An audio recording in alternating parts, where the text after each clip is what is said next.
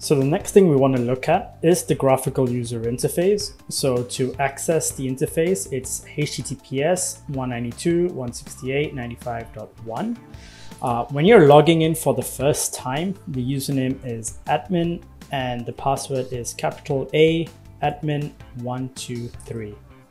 Upon logging in for the first time, you will need to accept the end user license agreement and then change your password. So use your current password, which is a capital A admin123, and then you may create your own password as long as it matches one of the profiles down here. Now, so when you first connect to the box, you'll see that has a little representation of what's happening here in your box. So I'm connected to the management interface. I do have some things connected to port 11 and to port 7 as well.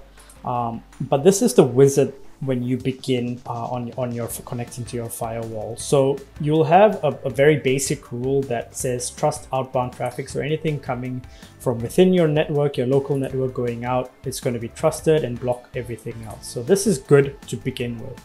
So what I'm going to say is on port Ethernet 11, which is my outside interface connecting to my router, my ISP is set up to give me an IP address directly. So I'm going to use using DHCP and I'm going to click next.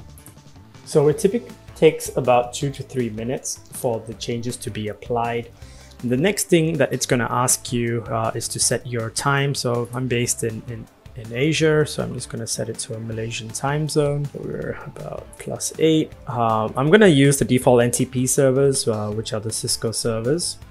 And as you can see here now, my port 11 is connected to the outside via my router. It has connectivity to a DNS server. I'm now connecting to an NTP server, and everything else is green and everything else is orange, as what I expect. So I want to click save here.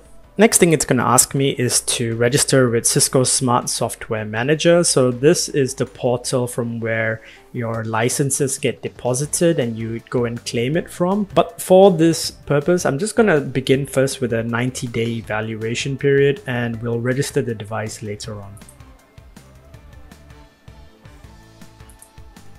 So now that my device is set up for a 90-day trial, it's asking me whether I want to manage this with CDO, which is our Cisco Defense Orchestrator, but I'm going to say that we're going to manage this as a standalone device, and I'll be managing the interfaces and the policies myself.